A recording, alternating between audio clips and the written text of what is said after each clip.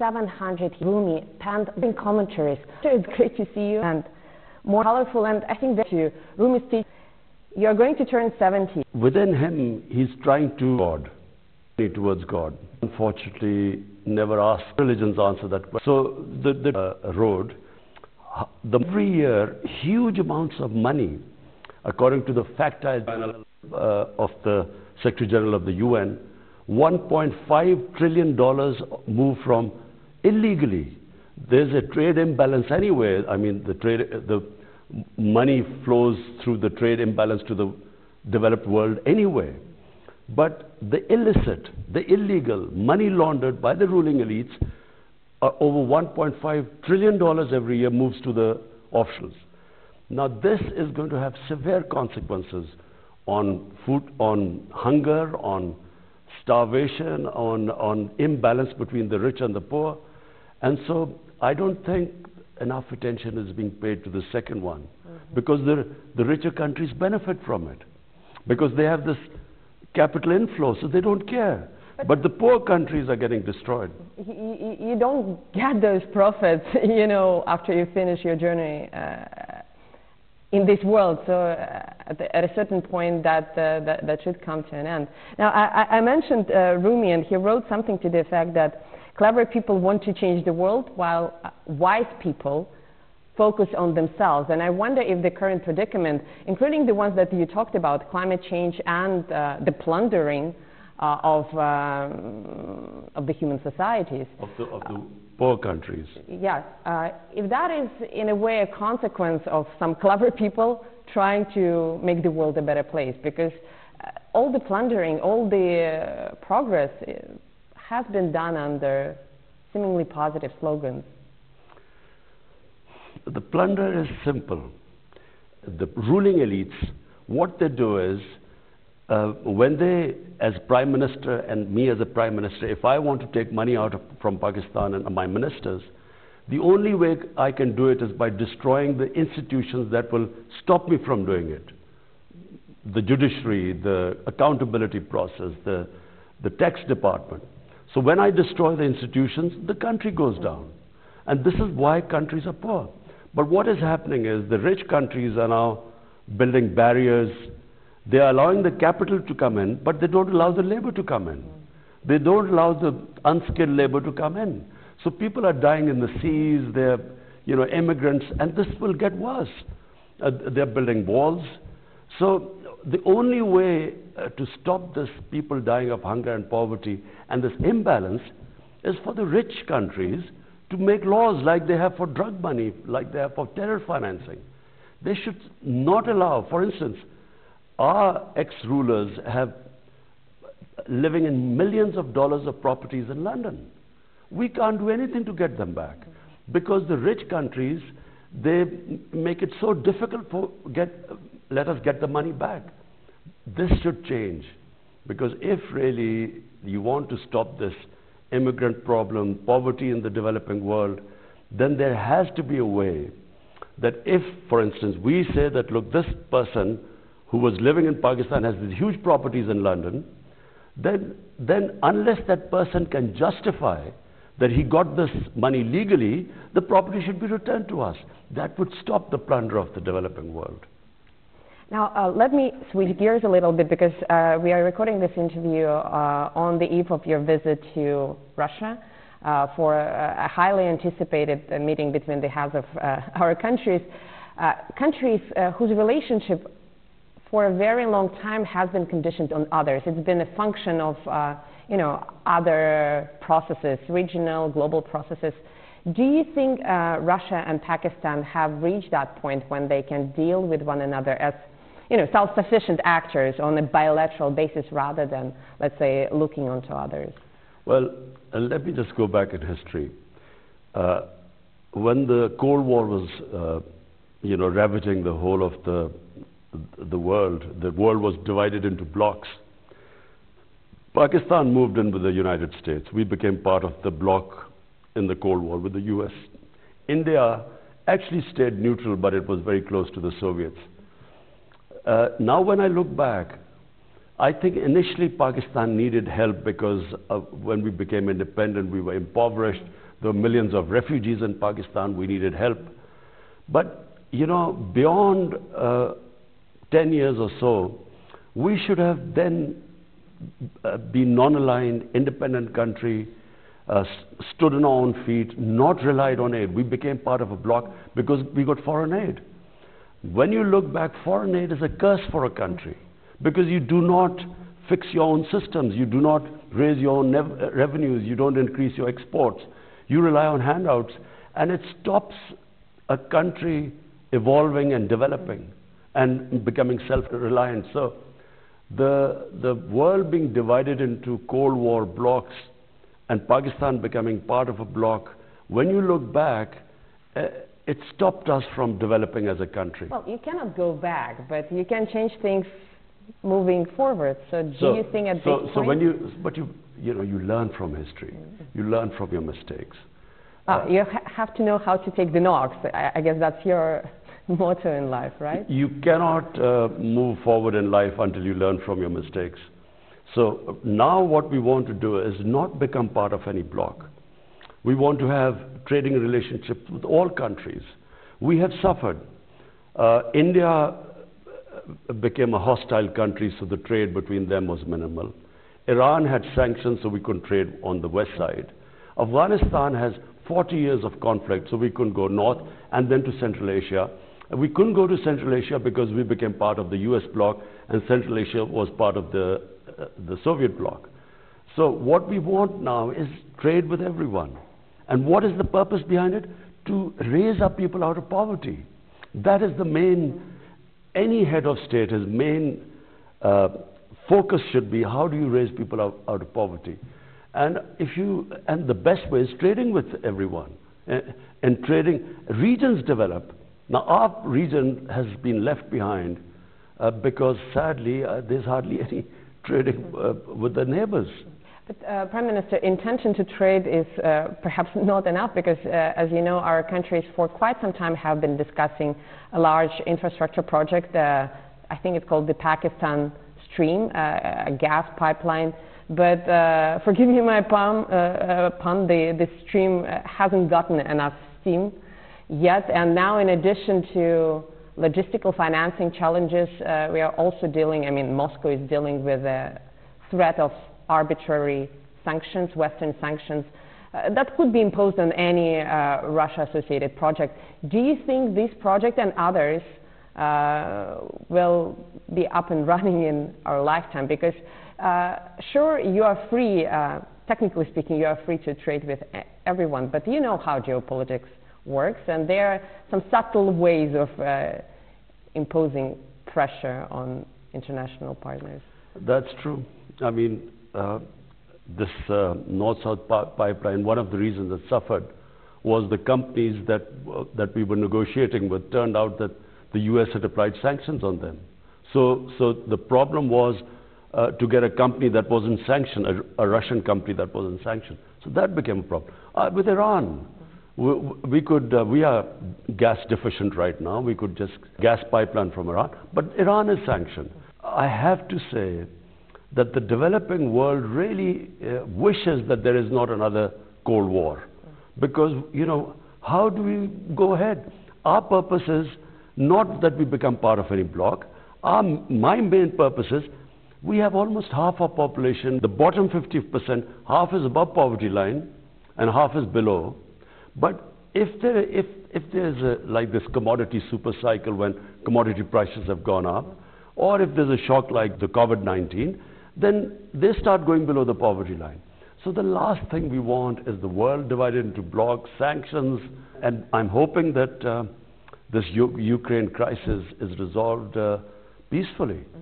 But do you think this pipeline will be up and running while Well, we have been working on it with the Russian counterparts, and I think we have got very close now to signing the agreement. Good luck with that. You mentioned the Ukrainian crisis, and if we read reports in Western media, there's an imminent war between Russia and Ukraine on the cards, and clearly Western countries take a very oppositional, I would even say inimical view to Russia. For a shrewd politician like yourself, don't you think that it's perhaps too precarious of a time to expand Pakistan's geopolitical horizons? Well, firstly, this doesn't concern us. I mean, we have a bilateral relationship with Russia. We really want to strengthen it. As I said, regions develop. It's not countries don't develop in isolation. It's because a whole region goes up. Like we saw the European Union. I mean, I was in university in England when the European Union came into being, and then the whole area standard of living went up.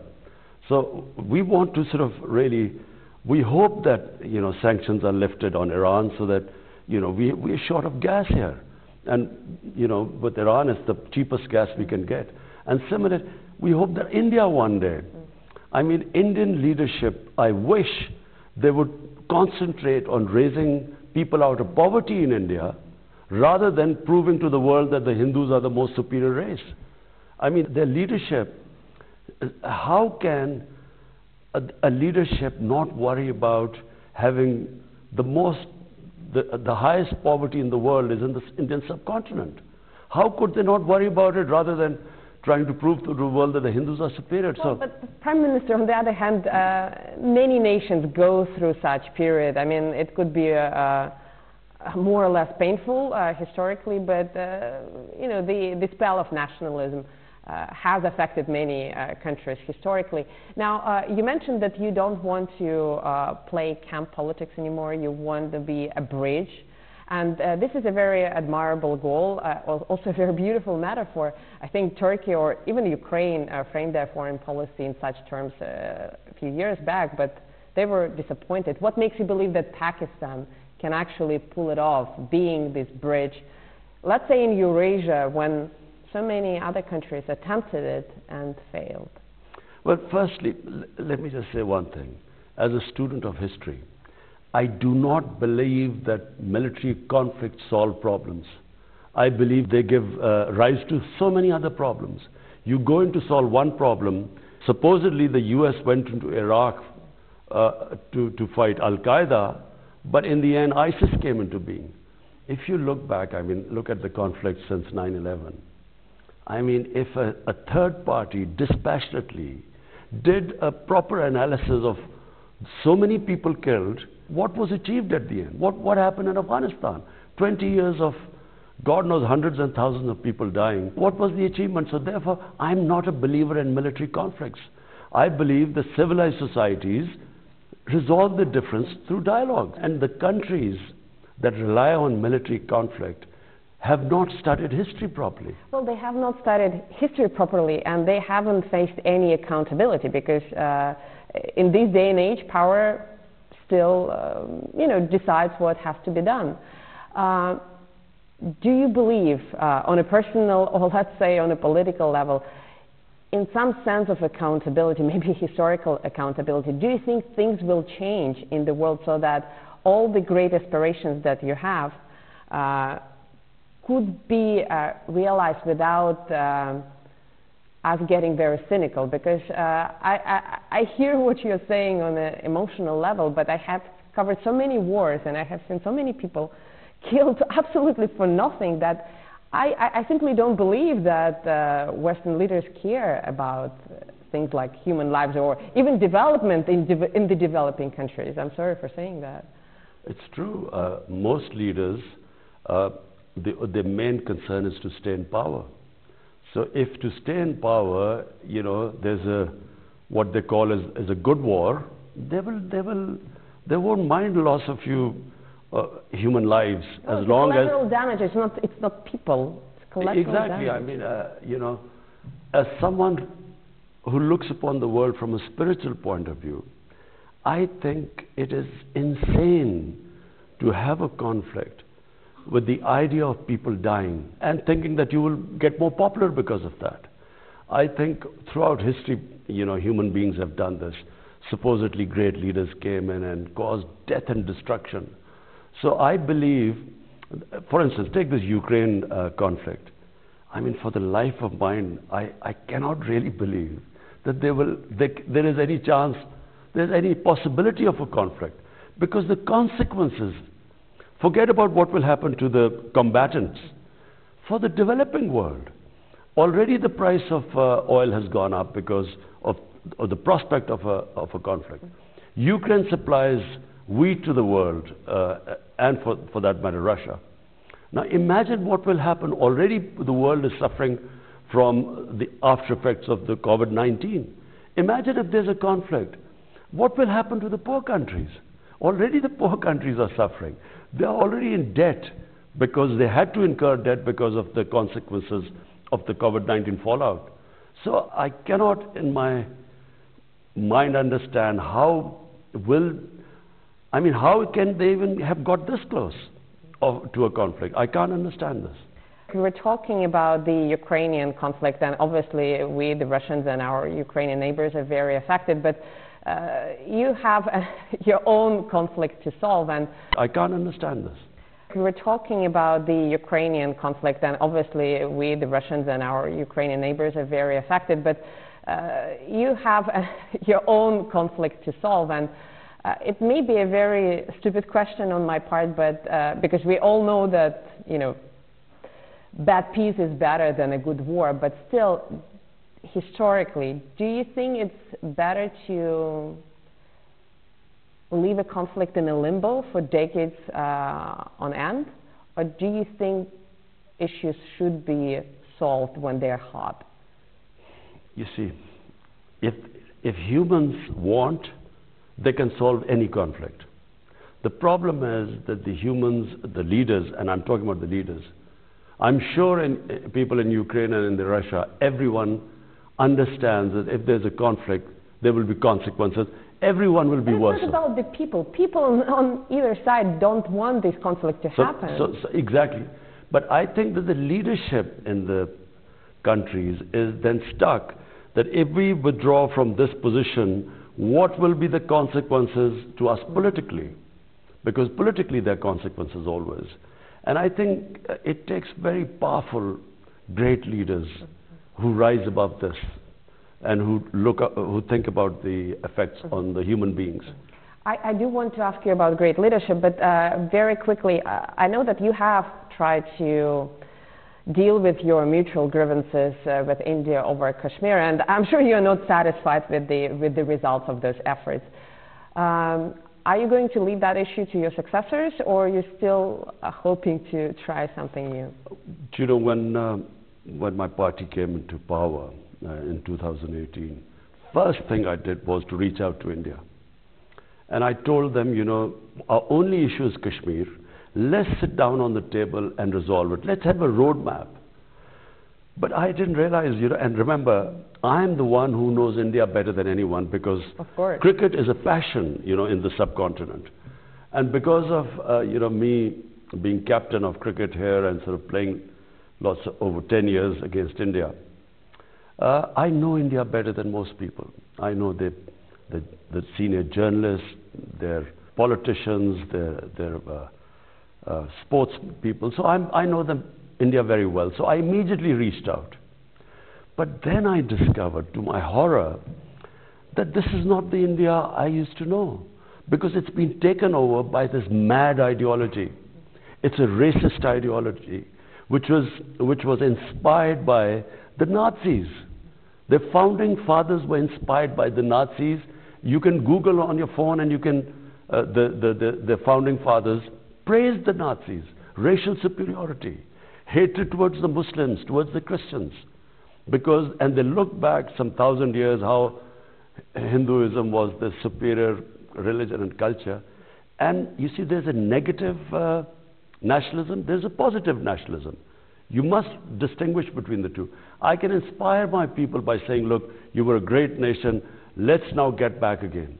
But if I say you were a great nation, but because of these other human communities, you could not reach the top, so shift the hatred towards them, there is always bloodshed. Prime Minister, I'm sure your counterpart in New Delhi would disagree, but if Prime Minister Modi wants to share his own views, we would be more than happy to travel to New Delhi and interview him on that very... Listen, I would love to debate with Narendra Modi on TV.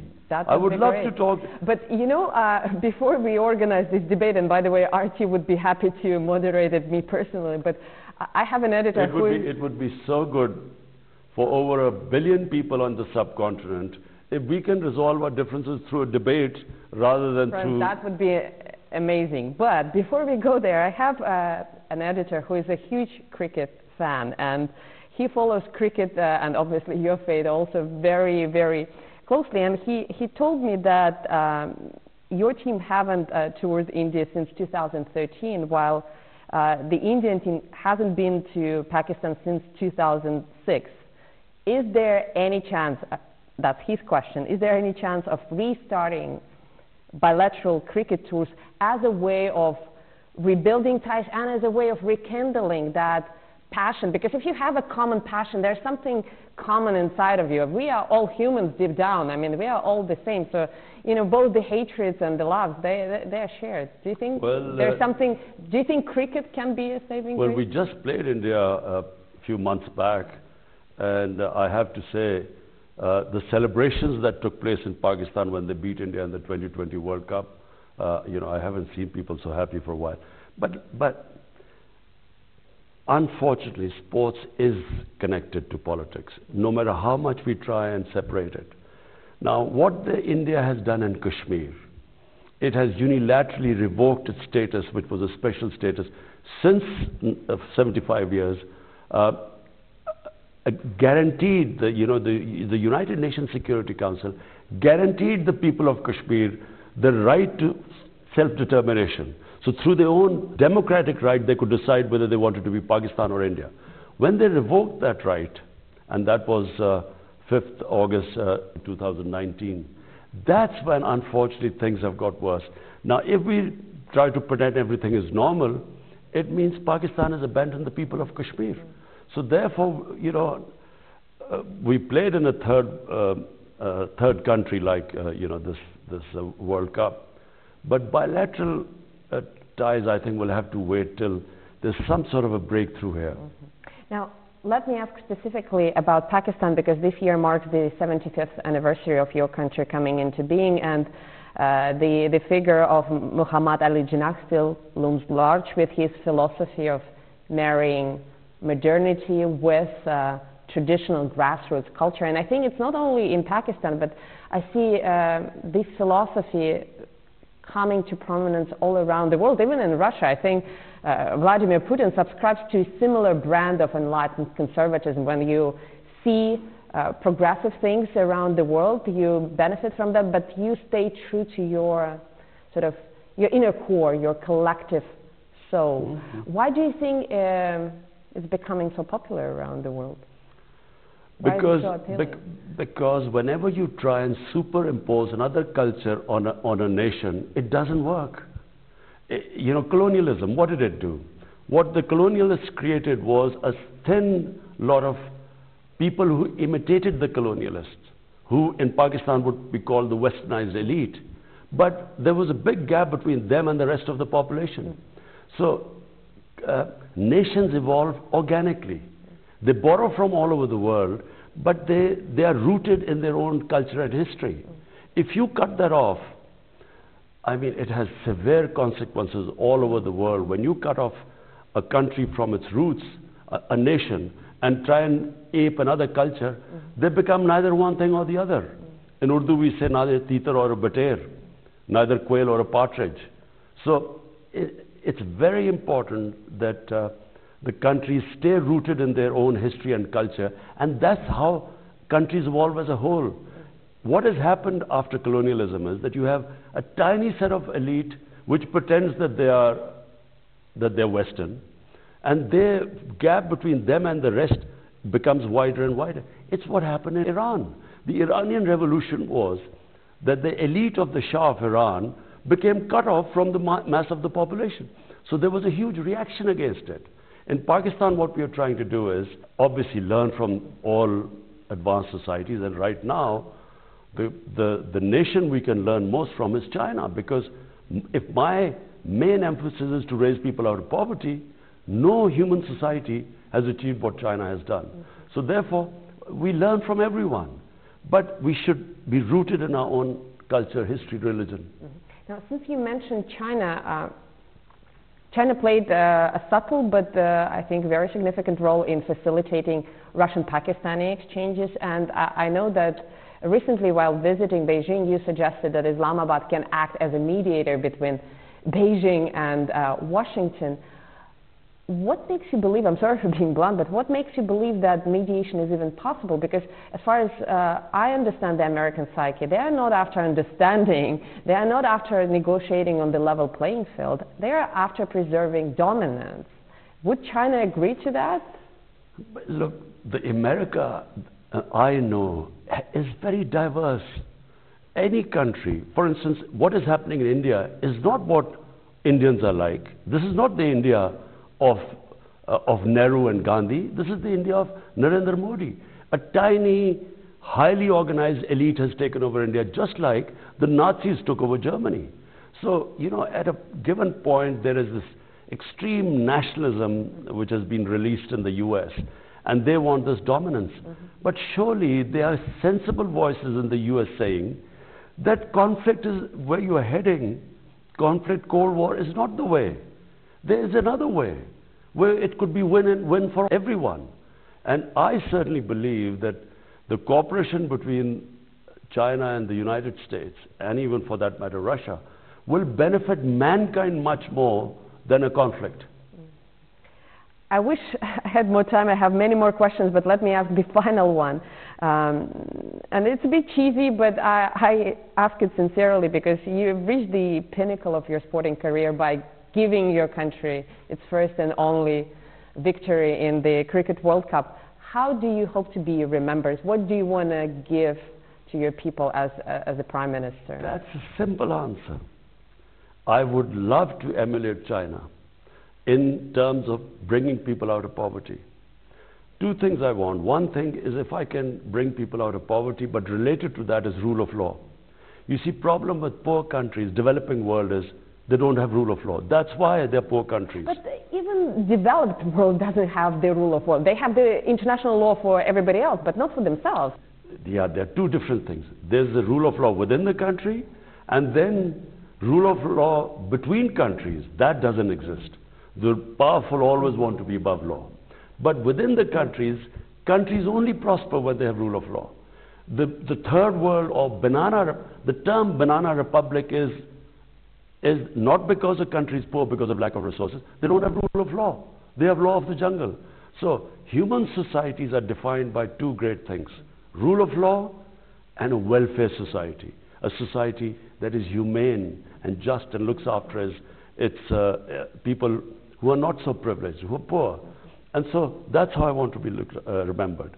If I can bring rule of law in Pakistan and raise our people out of poverty on the lines what China has done, I would be able to meet my maker with confidence. Well, best of luck, I'm sure. I mean, you followed all your dreams throughout your life, so it seems like you're on the road. I'm one of those few privileged people who, whatever he asked from the Almighty, he got it.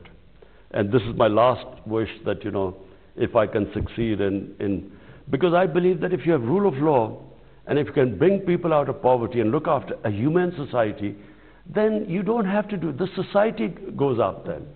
You know, a nation rises when it rises inclusively. It doesn't rise when a tiny people keep getting richer and the rest are left behind. It rises what China has done. You see, China is remarkable. In fact, what China has done is what our Prophet Muhammad sallallahu alaihi wasallam, he built the first society in the 7th century. And that society had these two things: rule of law, and it was the first welfare state in the history of mankind. And they became the greatest civilization for hundreds of years. Can I ask you one last question? Because you mentioned the Almighty, and I've been an observer of global politics for quite some time, to believe that any leader can succeed with the help, can only succeed with the help of a higher spirit, whatever we call it. I mean, you know, we have many religions, but at the end of the day, the spirit is one and only. And that force, that higher force, demands of you being true to yourself, being true to the cause that you are serving. But politics is such a field that is impossible to operate in without manipulation. How do you balance this need to be effective, if you will, and to be true to the power that powers you? Very simple. You compromise to reach your objective. You never compromise on the objective itself. So as long as I make all the compromises to get to where I'm very clear. I explained to you rule of law and welfare state. But if I find that I have to compromise where my objective is going to be affected, then I don't compromise. Well, Prime Minister, it's been a great pleasure talking to you. I hope your team receives as much hospitality as we've benefited from here. Best of luck in Moscow and best of luck for your endeavors. I'm looking forward to my trip to Moscow. Thank you.